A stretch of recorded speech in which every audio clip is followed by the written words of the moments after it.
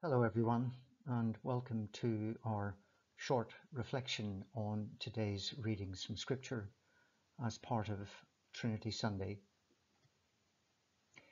The Gospel of John, chapter 3, verse 16 to 18, begins with the words, "For God so loved the world that he gave his only begotten Son, that whoever believes in him will have eternal life."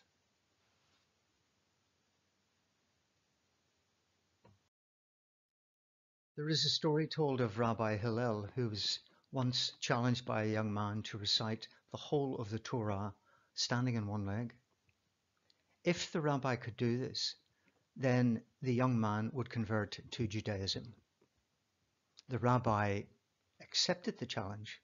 He stood on one leg and said, "What is hateful to you, do not do to your neighbor. This is the whole of the Torah. The rest is commentary. Go and study it." The same could also be said for the opening verse of today's Gospel. A simple, short sentence, yet remarkably poignant and profound. Words which, like no other, encapsulate not only the meaning of John's Gospel, but the whole of the New Testament itself. And these words are given to us today on the Feast of the Most Holy Trinity. As a pupil at school, I vividly recall the puzzle of the Trinity being explained to me in various ways and at various times. The shamrock, 3 leaves, 1 source. On another occasion, it would be the equilateral triangle enclosed within the circle. And I recall too John Wesley's remark, "Tell me how it is in this room there are 3 candles, but 1 light, and I will explain to you the mode of divine existence." These, of course, are all attempts, human attempts, indeed laudable attempts, to draw down into the very essence of Godhead. So is the Trinity really just a numbers game set to challenge, bemuddle and confuse? A piece of mathematical jiggery-pokery? Despite nearly 2 millennia of theological and spiritual reflection, our human language, beautiful as it often is, cannot really articulate something which is beyond our comprehension. The ineffable cannot be contained in a catchphrase, and the doctrine of the Trinity remains a dauntingly inscrutable abstract concept.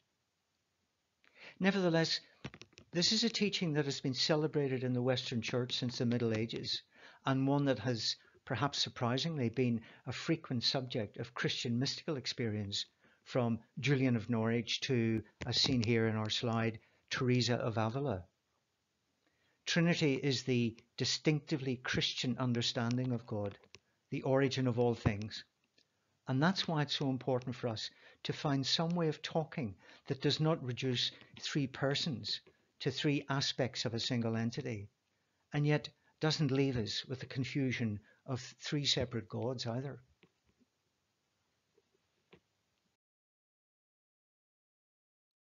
This name we give to God, the Most Holy Trinity, marks the depth and height of the Christian knowledge and experience of who God is.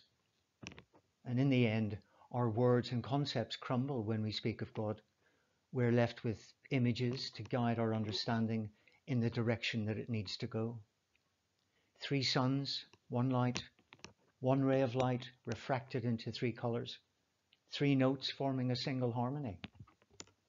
These give us hints and glimpses of how it can be that the reality behind all things begins and ends in love. The Trinity is in fact a relationship of love, and we are invited to share in that relationship by being welcomed into it. The Jesuit priest James Hanvey says that far too often our experience of God and our understanding of God as Trinity is dismissed simply as a mystery or presented as some sort of paradox or conundrum. 3 persons, 1 God. What we have to remember, says Hanvey, is that our language must be humble, it must be partial, and it must be inadequate. If it were not, then it could not speak truthfully of the reality of God, who cannot be contained within our speech.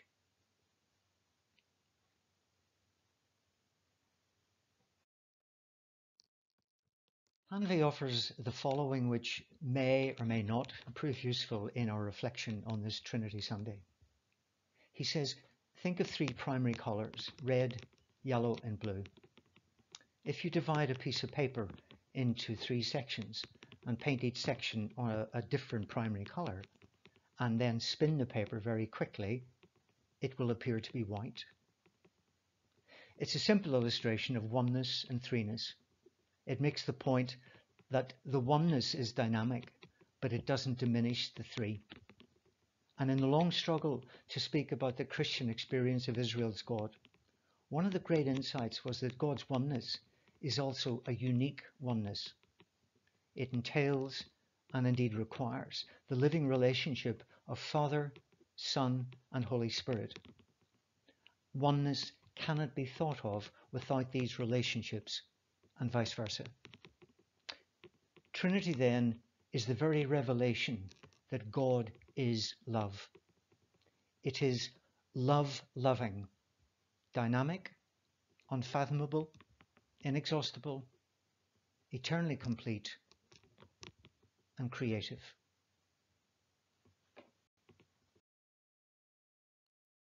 The scholar Peter Kreeft said, if God is not a Trinity God, he is not love.